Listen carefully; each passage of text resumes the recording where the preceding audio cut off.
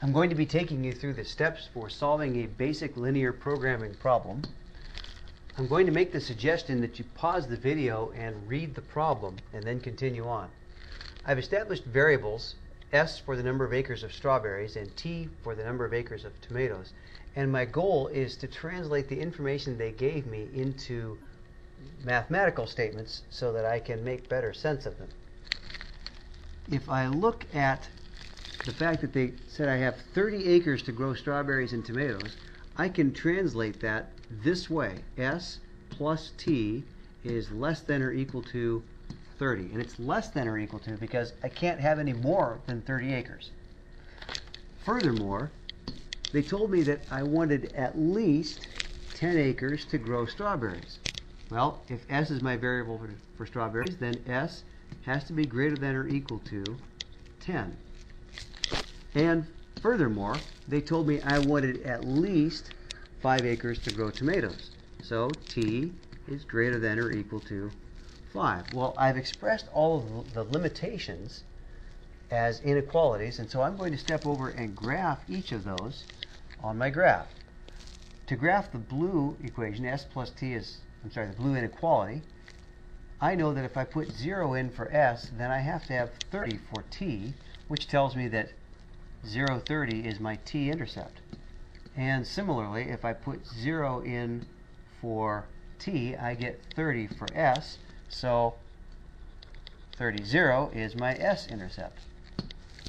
I'm going to make a blue line, solid line going down here, and that would be shaded downward. Because if I put 0 in for s and 0 in for t, I do get a true statement here at 0, 0, so I should be shading that way. Okay. Also, I'm going to put a vertical line at 10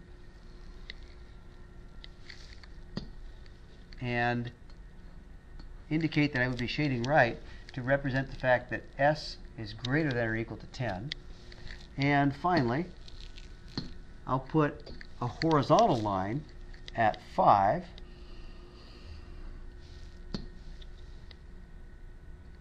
shaded up. I would like to have done that in green, but that's okay. To indicate that T is greater than or equal to 5. Well, every point in this region right here represents a possible combination of acres of strawberries and tomatoes. My job now is to find out which possible combination gives me the maximum profit. And we know from linear programming that that combination will occur at one of the vertices. So let's find the coordinates for the vertices. That is 10, 5. This one here is 25, 5. And this vertex here is 10, 20. So those three combinations are the ones that will earn me the maximum profit. So let's find out what the profit for each of those is. Profit. Okay. Well, I do know that I will make 50 times the number of acres of strawberries plus 60 times the number of acres of tomatoes. We were given that information right here. Okay.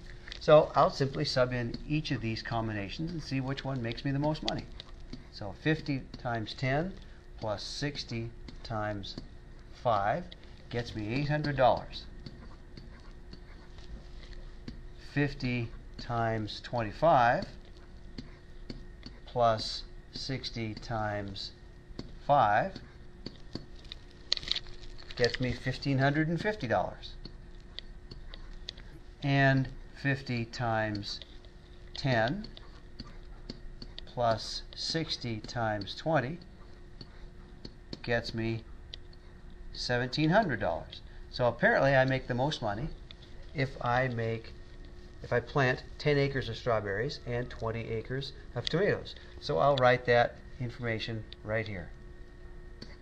Max profit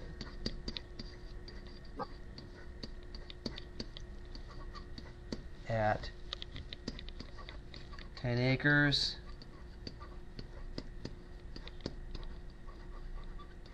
strawberries,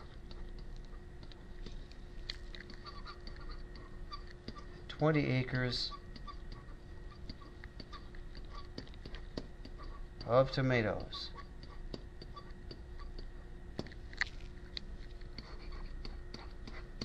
I'll make $1,700. And now we're done.